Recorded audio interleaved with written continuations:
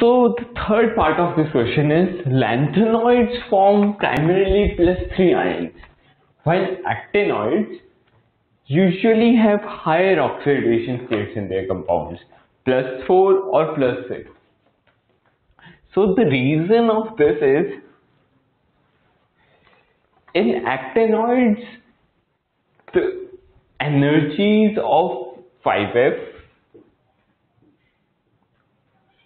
6G or 7S, the energy of all these shells is quite the same.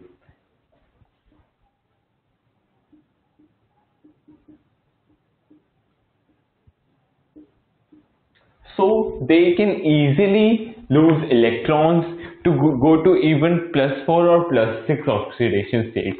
Whereas in lanthanoids,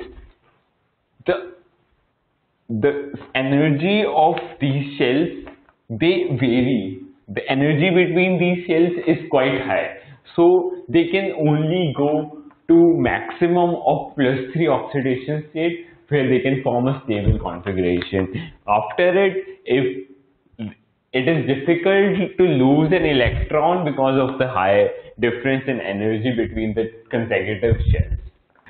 So coming back to the 23rd question, give formula for each of the following coordination identities. The first is cobalt 3+ ion. It is bounded to one chlorine ion, one NH3 and two bidentate ethylene diamine molecules. So the coordination compound that should be formed is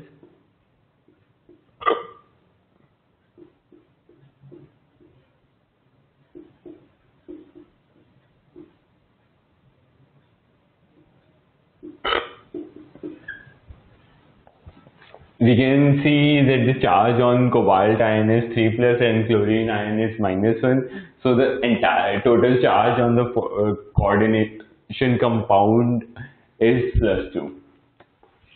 So the name of this would be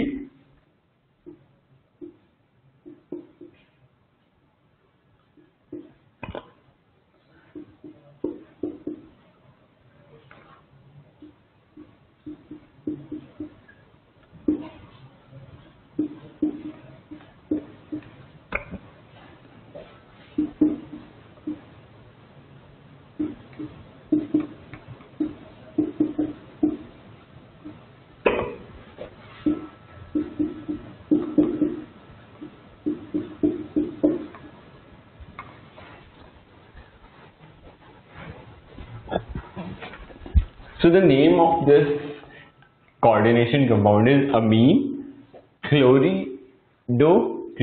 for chlorine ion because it is negatively charged, so the naming is chlorido. Bis is for 2 bidentate. So because we cannot use a 2 here, we use bis ethane 1,2-diamine cobalt 3. Because cobalt is in +3 oxidation state. The question also asks us to mention the magnetic behavior of the coordination compound. So this coordination compound is diamagnetic.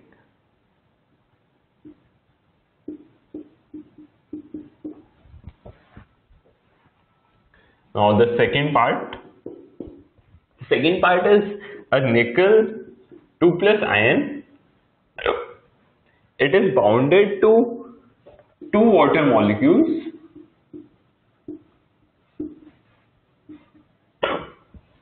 and 2 oxalate ions.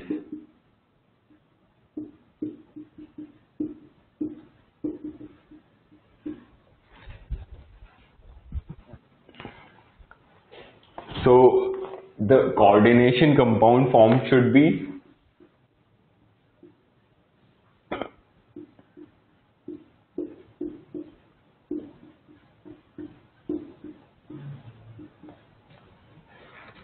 we can see the nickel is in +2 oxidation state. We have 2 oxalate ions. Oxalate is -2, so the total charge on this should be -2. Now the name of this. The name should be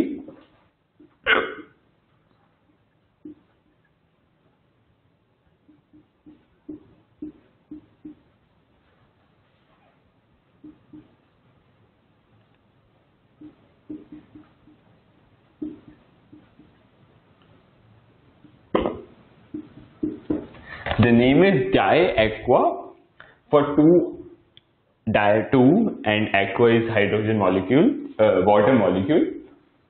Dioxylato, since oxalate is negatively charged, the naming is oxalato, and because there are two oxalate ions, so dioxylato. Nickelate, nickel is positively charged and the oxidation state is +2.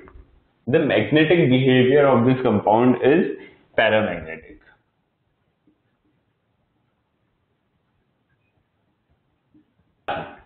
So the question is, although chlorine is an electron withdrawing group, yet it is a para-ortho directing in electrophilic aromatic substitution reaction. So let us first study the nature of chlorine atom. So, chlorine group in aromatic compounds, it has a -I inductive effect. So it has an electron withdrawing tendency. Also, it plays a resonance effect.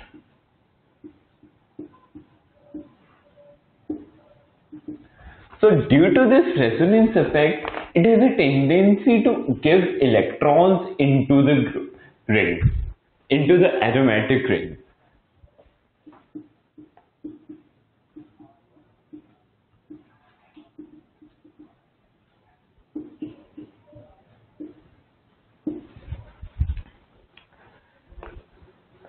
So because of this nature, resonance effect is more powerful than the inductive effect. Therefore, an aromatic ring with chlorine atom, chlorine group on an aromatic ring, the resonance effect stabilizes the ring, stabilizes the intermediate carbocation. As we know, in the electrophilic substitution reaction, electrophilic aromatic substitution reaction, we get an aromatic carbocation. So the aromatic carbocation is stabilized by chlorine group by resonance effect. So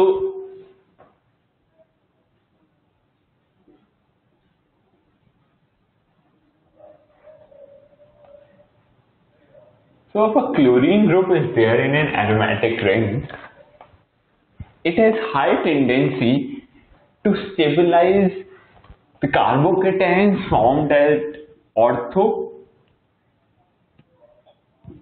or para position, whereas on the meta position, it does not affect, it is not stabilized by resonance effect. Resonance effect does not play a role on the meta position. On meta position, only inductive effect plays role. So by inductive effect, if a carbocation is formed in the meta position, it is not stabilized. Furthermore, it is destabilized by electron withdrawing tendency.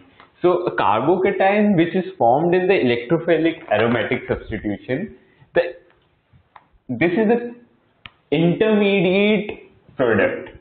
So it is an intermediate in this electrophilic aromatic substitution reaction.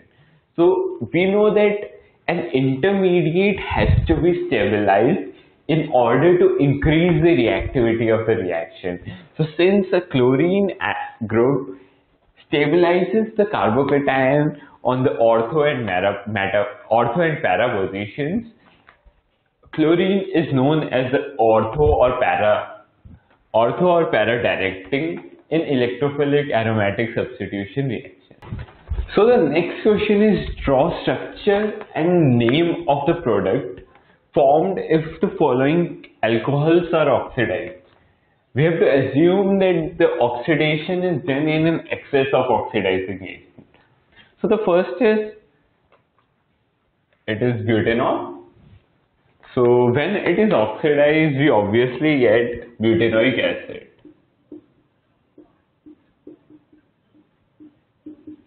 And the structure is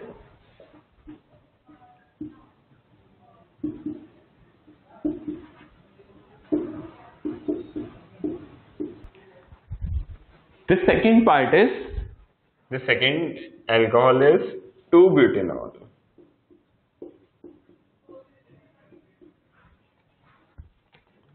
So on oxidizing it, we will get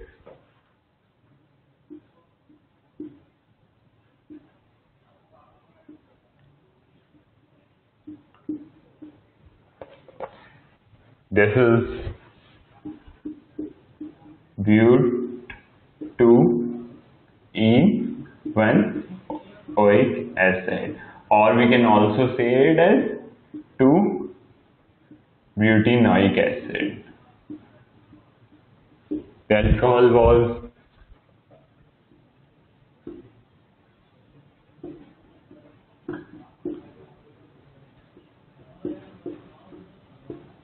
so this alcohol group here oxidizes to form the carboxylic group and we get the product. The third alcohol is 2-methyl-1-propanol. So the alcohol is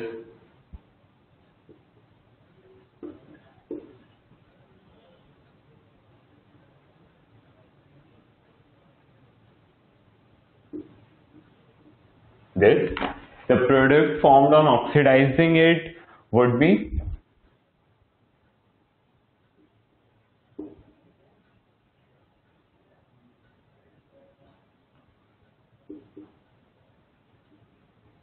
and the name of this acid is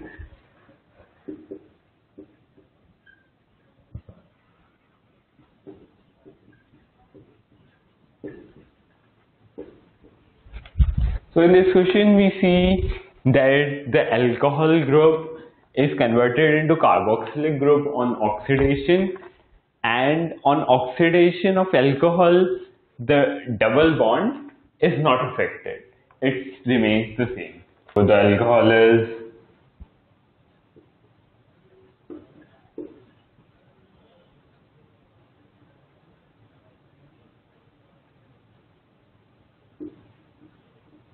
this. The product formed on oxidizing it would be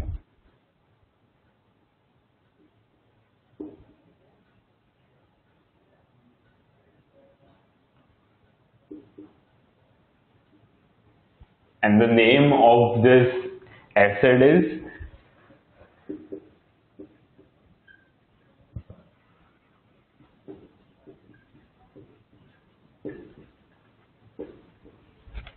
so in this question we see that the alcohol group is converted into carboxylic group on oxidation, and on oxidation of